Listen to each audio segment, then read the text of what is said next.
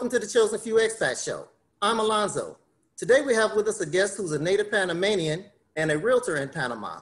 Let's welcome Rita Lezcano to the show. Hi Rita, thanks for joining us today. Thank you for having me, Alonzo.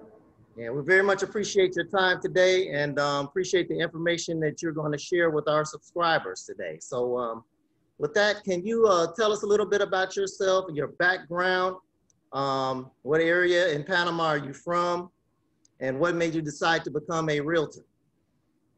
Yes, my background, I grew up in Chiriquí. It's a little town in the west side of the country.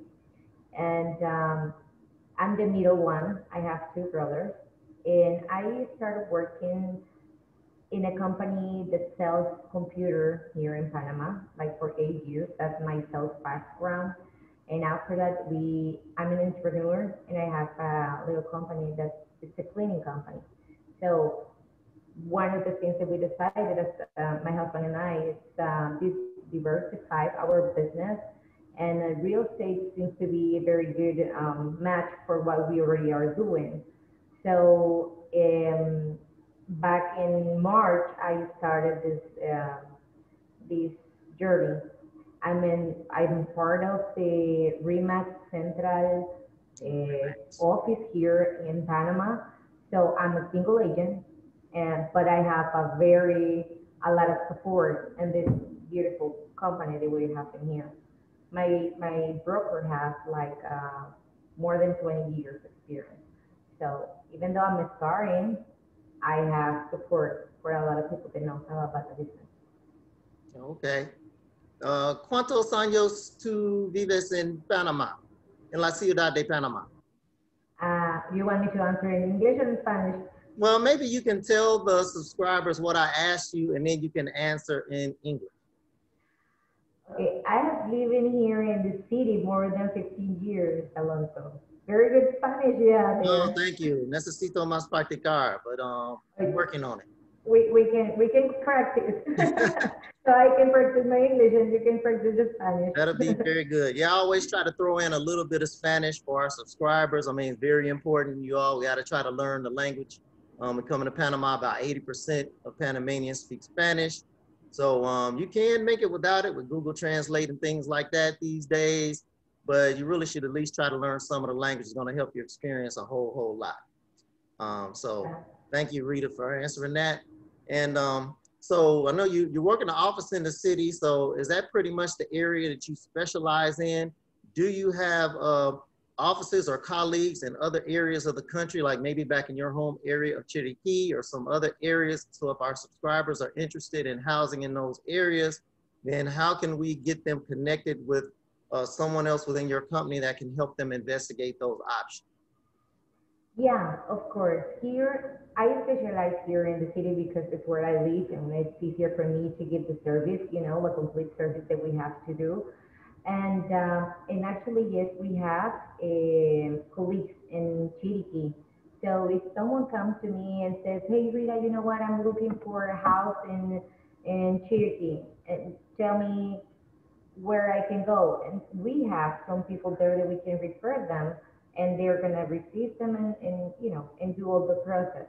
So here in the city, we work especially with special areas like Costa del Este, Santa Maria, Punta Pacifica.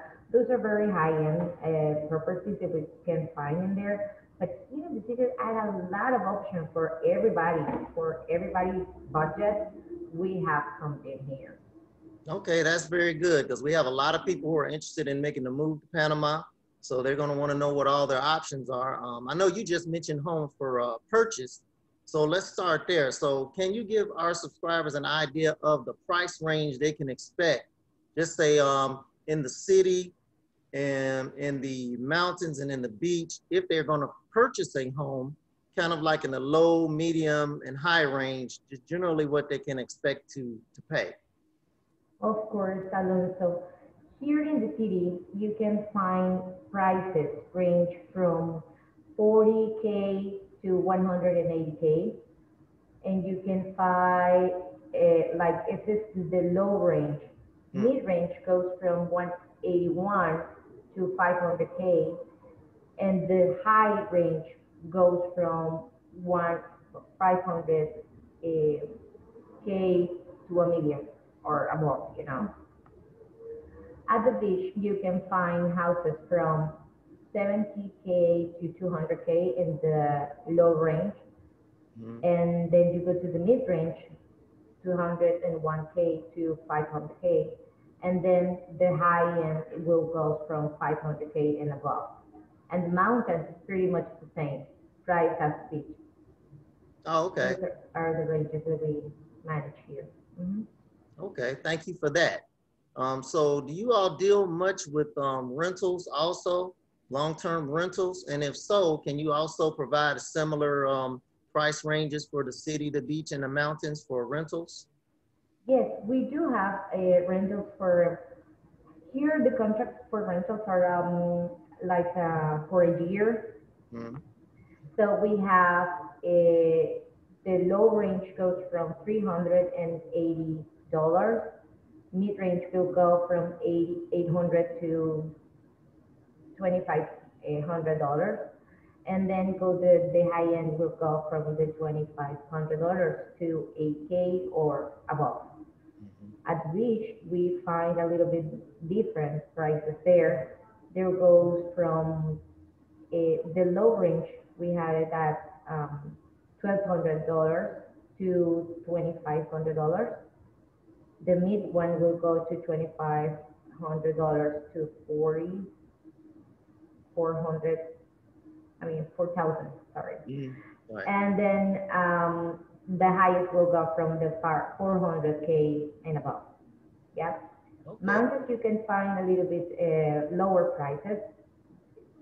At mountains will be around the same as the city. Okay. So what do you think, and it may be too early to tell, but what do you think is the potential impact of COVID on the real estate market in Panama going forward? Do you think that's more of an advantage for buyers or sellers going forward? In our opinion, you know, like with the whole COVID situations that we had here, the impact was like at the beginning when we have the most of the strict quarantine, like no one can go out and do anything. So, but after they lifted, the market reactivated immediately. Oh, that's good news. Yeah, yeah. So, you know, Panama is a resilient economy.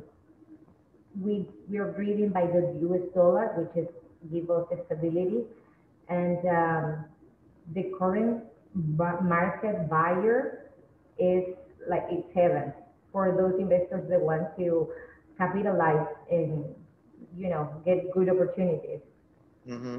Also, Panama is deemed like the second best country in the region and around the world to be retired and live in. You know, like it's an international living publication. They mention the Panama is like the best option to come. Number one. Yeah. In the world, actually, not just in the region. They ranked it number one in the world in 2019, which we told our subscribers about in our Why Move to Panama Part 1 video. So yeah. Yes. Yeah. So right now, if you're thinking on moving to Panama, it's the time to buy, because this is the moment for buyers to get very good deals. If we can get good deals here, and I mean, don't think it too much. Just take advantage of this moment.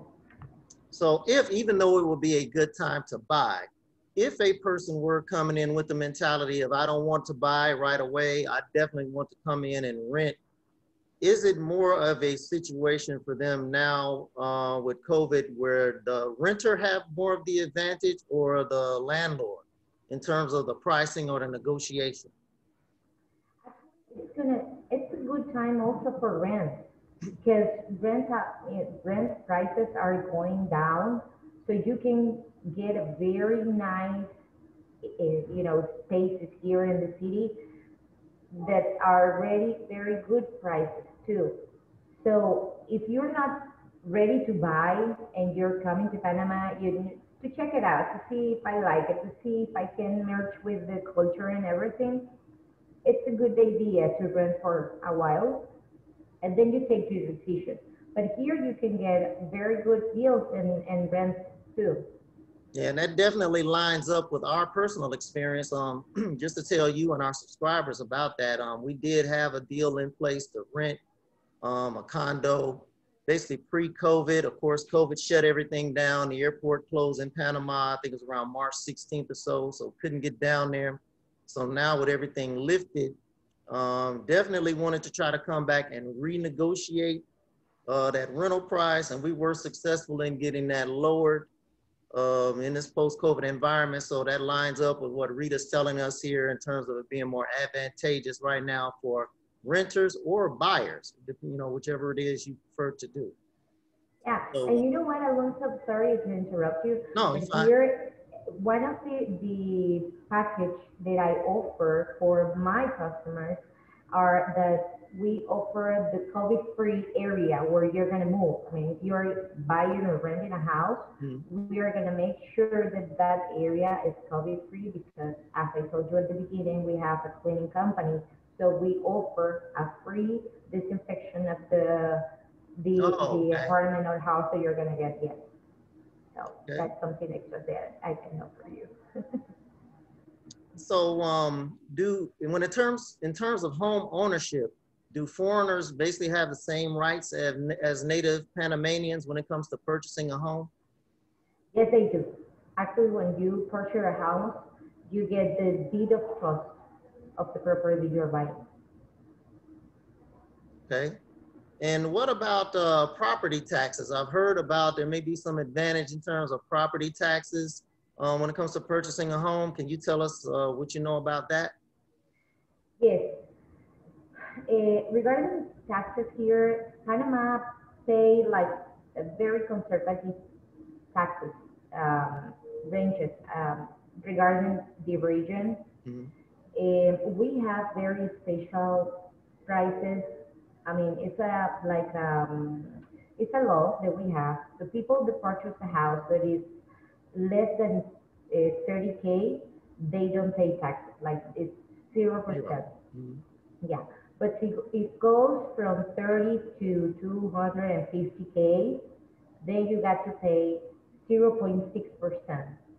And as it goes from 250K to 500K, the tax is going to be 0.8%.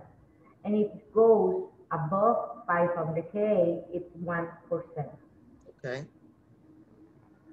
And I don't know, you may or may not know much about this area because it's dealing more with the financing, but can you tell us what you know about the mortgage application process and financing with the banks in Panama and how that would work for a foreigner that's coming in to try to buy a property in Panama?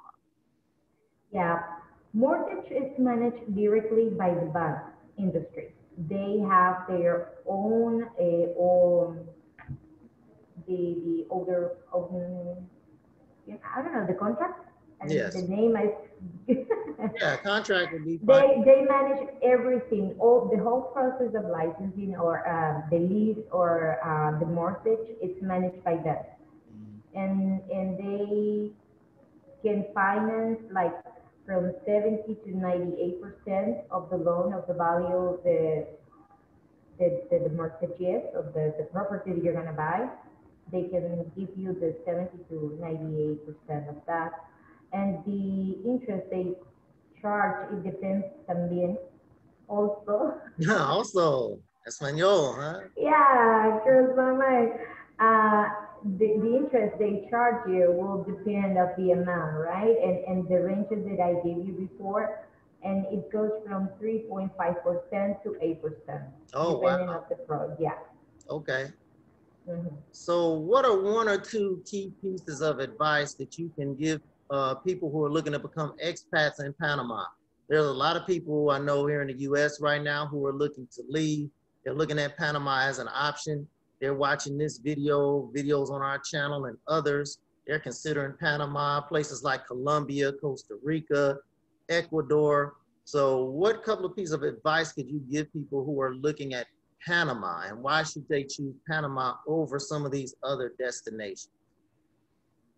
Okay, one of the things, like the most important thing here, when you're gonna take a decision that you're gonna move to a new country and you're gonna live there, first you need to get to know the culture, get to know the people, get to know everything, how it works, how the legal parts work. So first thing, you have to get a professional licensed realtor that can help you and will give you that security you need. Right. When you're going to move somewhere, you don't know the country, you need someone that takes you around, they show you around, they let you know how things work here, and you need to rely on that person. So the first thing is you need to get someone that's licensed, that's legally recognized as a realtor. They will help you get through, the process. Okay. And most important, I think, is that. Yes. So. And well, Panama is a beautiful country. People is very warm here.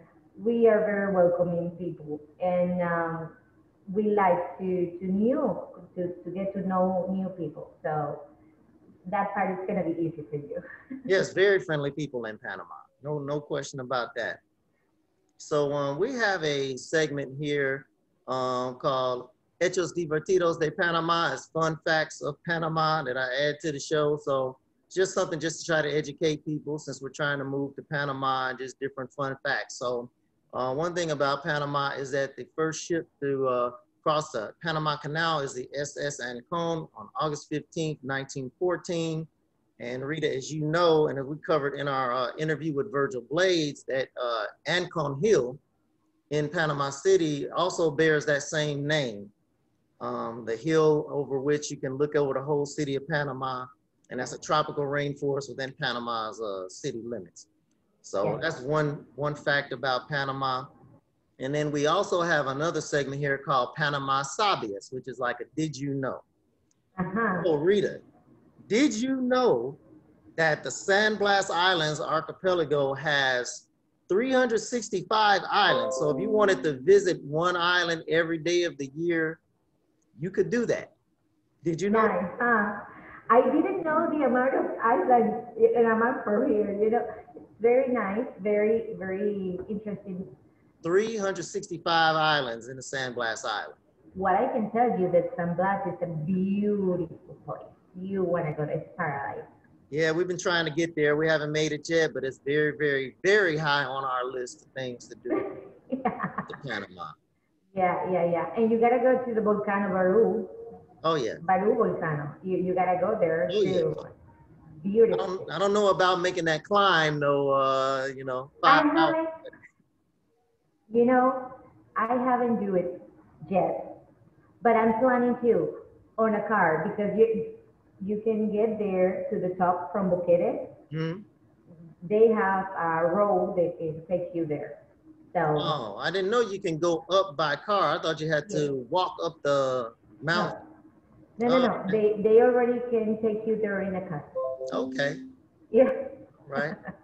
My dad climbed that Baru volcano, and he was 65 when he did it. Oh wow, that's amazing. Yeah. So. He got to see that beautiful sunrise and everything from up there, and blue oceans. Yes. Other thing that you gotta do when you come here, Alonso, if you're planning to go to the volcano, then you have to go and do the coffee tour. Oh yes. Because we have the geisha, the second place that we don't, it's from there, from Chile. Very expensive, best coffee in the world. Oh yes, it is. El mejor café del mundo. Del mundo. Mm-hmm. It is. Well, Rita, we want to thank you for joining us today. We appreciate your time. Thanks for the information you were able to share with our subscribers. And we'll be sure to put Rita's information down in the description below so you all can contact her if you're interested in purchasing or renting properties in Panama. So thanks again, Rita. All right, have a good day. You too. Bye. Bye.